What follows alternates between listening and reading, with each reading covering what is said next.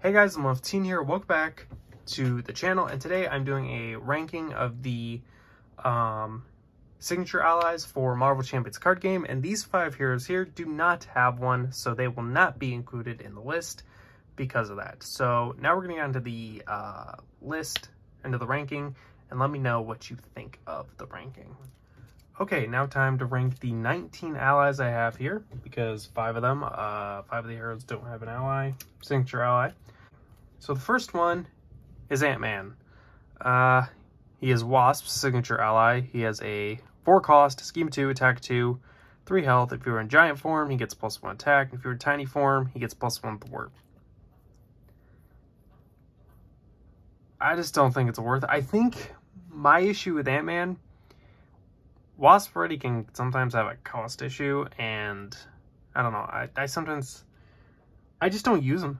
I guess I just don't use Ant-Man. Like, I do not know I think I've used this card once. I do not like this ally. I think if he was 3, it would be a lot better, but he's 4, so I just don't ever put him into play. He's just there for the wild resource. That's the best thing I could say about him. So he's just too expensive for what he does. The next one I have the exact same issues with is War Machine. He's Iron Man's ally. He has a 4 cost, thwart 1, attack 2, 4 health. The only reason it's higher is because you can exhaust him, deal 2 damage to him, and deal 1 damage to each enemy. That can be really good if you have facing a villain like Ultron, or with really have some weak minions in play. But once again, just use him for the wild. He's not one I really enjoy. So War Machine's 18. 17 is She-Hulk's signature ally.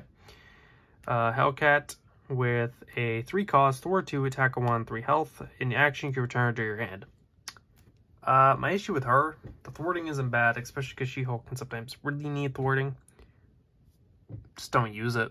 I just never use her. I do not know the last time I used this ally. She's, I think, for She-Hulk, a little too expensive, so I just never put her into play. I normally run cheaper allies or better allies, especially because I like to run her in Justice, so I don't really need the thwart. So personally, just don't use her. This next one I'm a little mixed on. We have Lady Sif for Thor. Thor 2, 4 cost, Thor 2, attack 2, 3 health. And after she enters play, ready Thor or Odinson. Now she's great, except the 4 cost, where because of the 4 cost and Thor's very small hand size, I most of the time am skipping her my first round. I'm not playing her until I am through my deck a second time. So she's useless my first go round, except for the wild, but I don't know. She's a great ally. If she costs 3, she'd be a lot better because she'd be able to come out anytime. But if you don't have one of your resource generators in, or just can't play her that turn because you need to play other cards, she's too expensive to just be, I guess she's just too expensive to be reliable. That's where I'd put Lady Sif. This next one is one I admittedly don't have much experience with, but that's Shadowcat. She's Colossus ally, 3 cost, 2 thwart 2, attack 2, 3 health. Pretty good stats. She ignores the guard and patrol keywords and any crisis icons in play. Good ability. Super situational.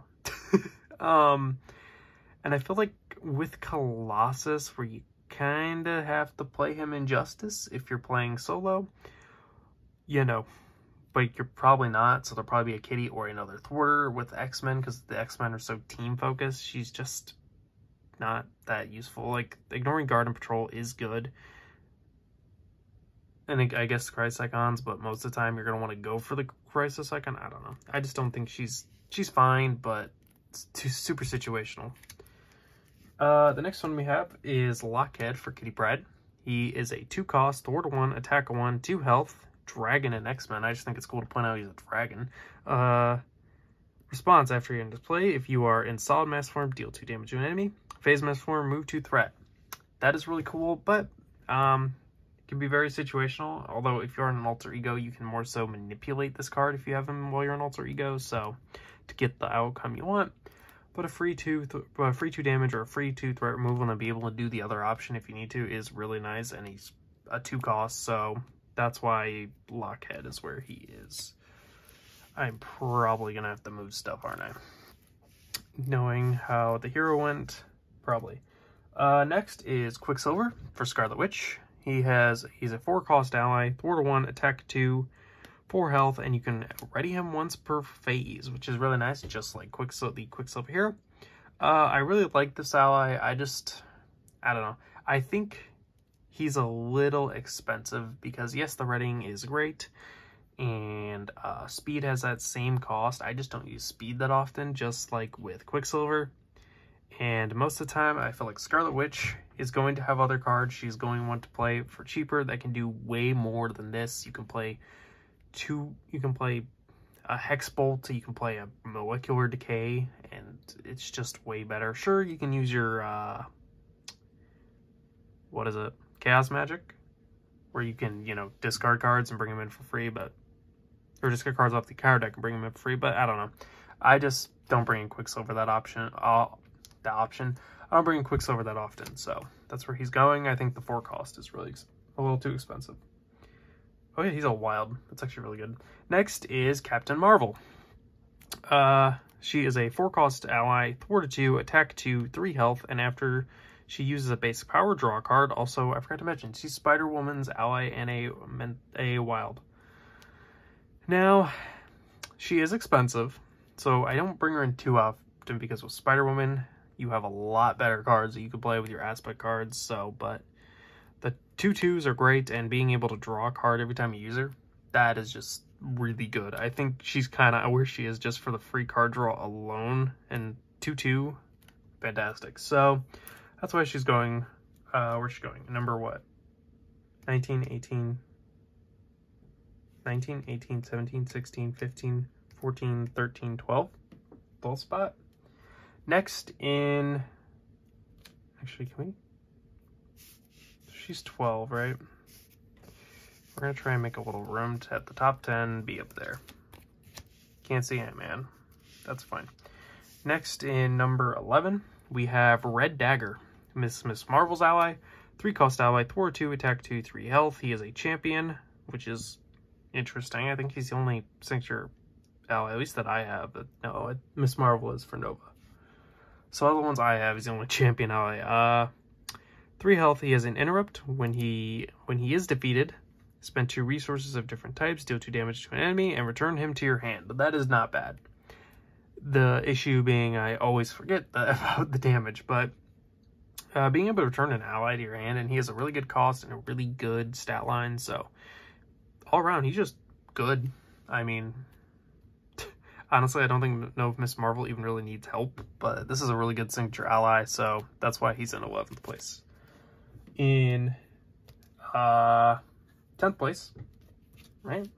1, 2, 3, 4, 5, 6, 7, 8, 9, 10.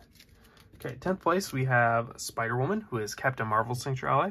She's 3-cost ally, thwart 2, attack 2, 2 health, and after she enters play, confuse the villain. That's just so valuable. Also, she's a wild, especially with Captain Marvel, who most of the time is going to be running an aggression or leadership deck, which doesn't normally have, well, I guess basically an aggression, but she could be fun in leadership. But you don't really have much confusion with most Captain Marvel decks, so being able to just get a free confusion in her kit, even if you're running a Justice or Confusion deck, that's just valuable. A free confuse on the villain is insane, and plus 2/2 line for 3. Fantastic. She is a fantastic ally. That is why she is number 10. Number 9 is Mockingbird, who is...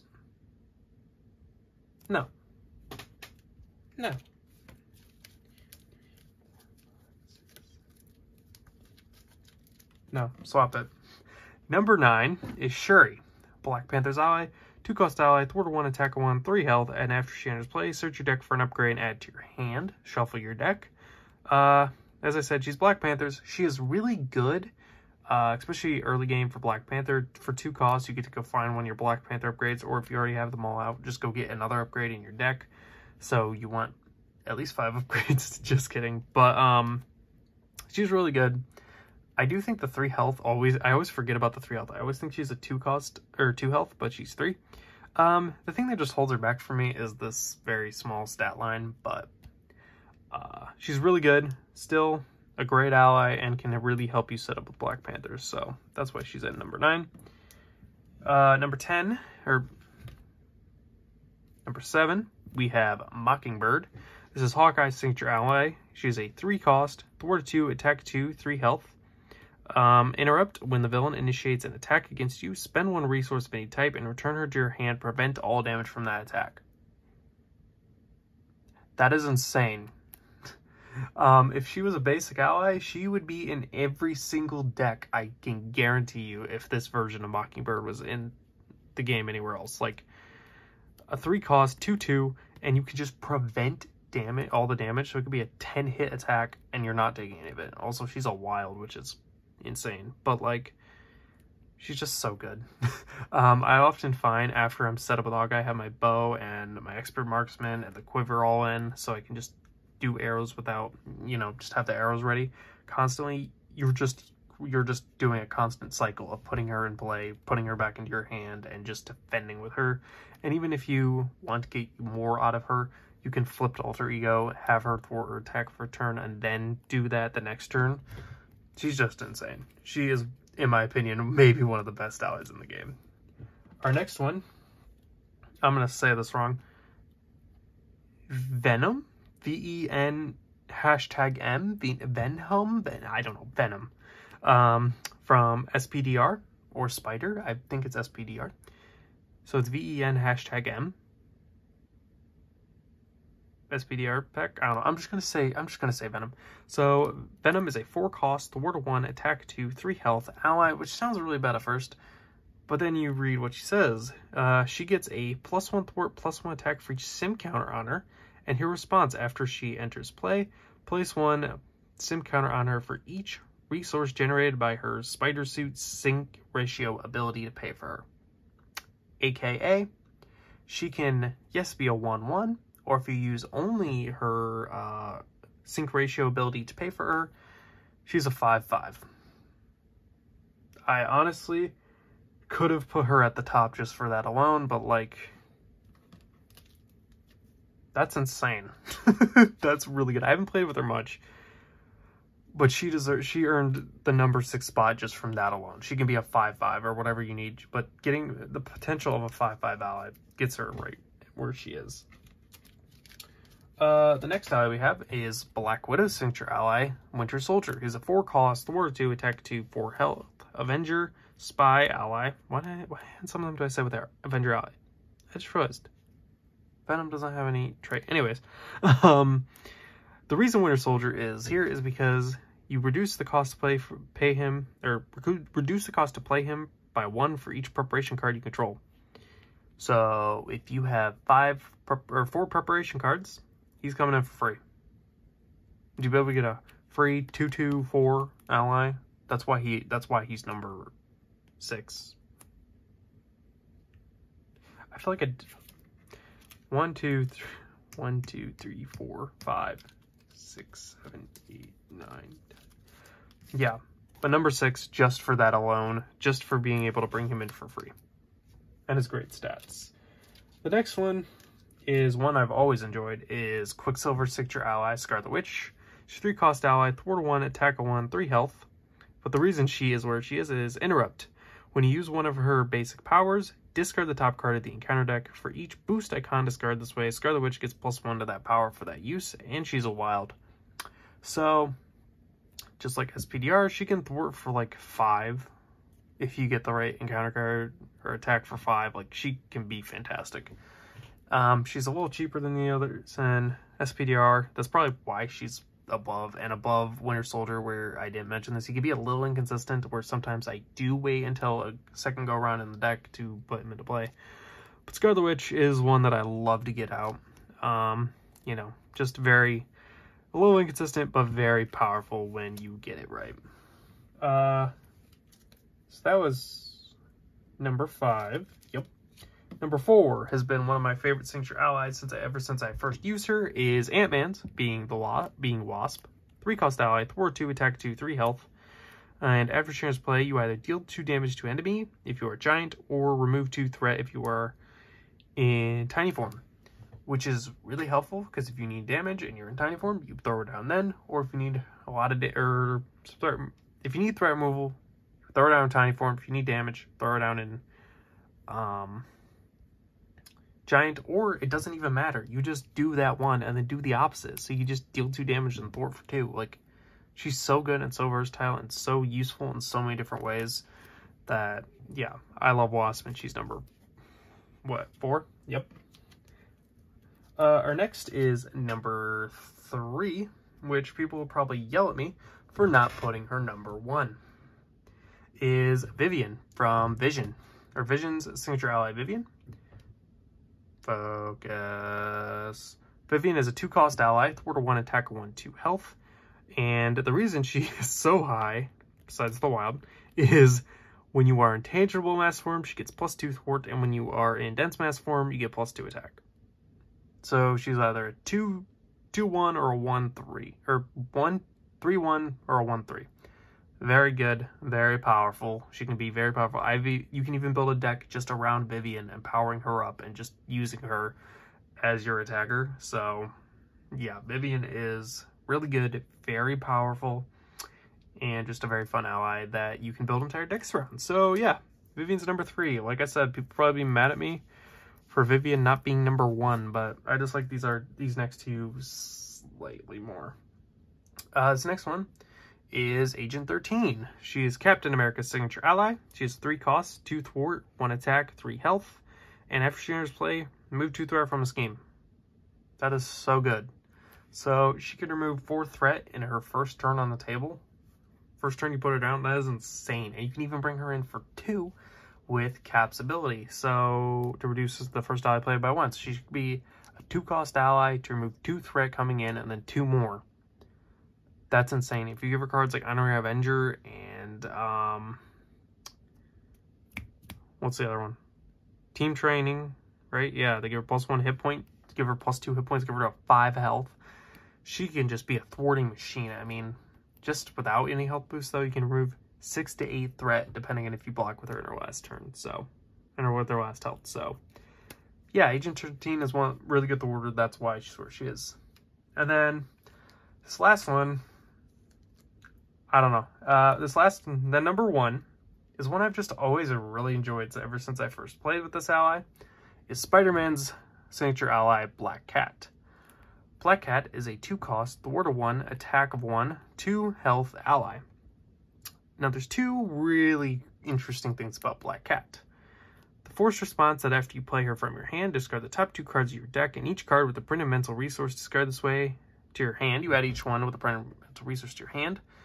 Now, it does have to be printed, which means no wilds, but you can just build a very mental heavy deck, and that doesn't matter. And also, she can get you things like Genius into your hand, which, when that happens, is insane.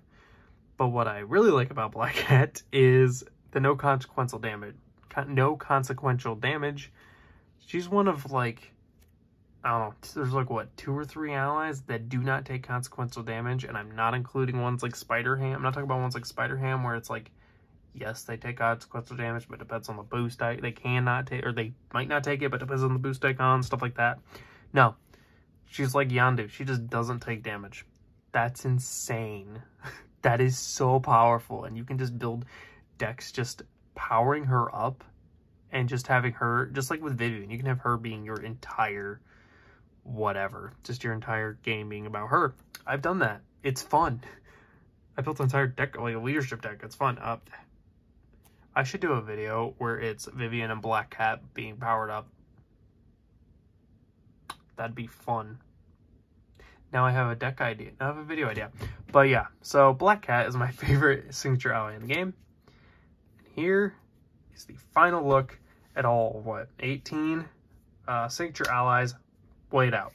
Let me know what would you put this list in? What do you think of it? Do you agree? Do you disagree? What is your list of your favorite signature allies? And where would you put them and why? And I'll see you guys in the next video. Let me know what allies should I rank in next? What should I rank the villains? Should I rank the nemesis sets? I'm planning to rank all 4 aspect allies, including, and then the basic. I'm going to probably rank those soon. I want to do this first because this is more interesting, and eventually I will do another hero update. But thank you for watching. I'll see you guys later. Bye.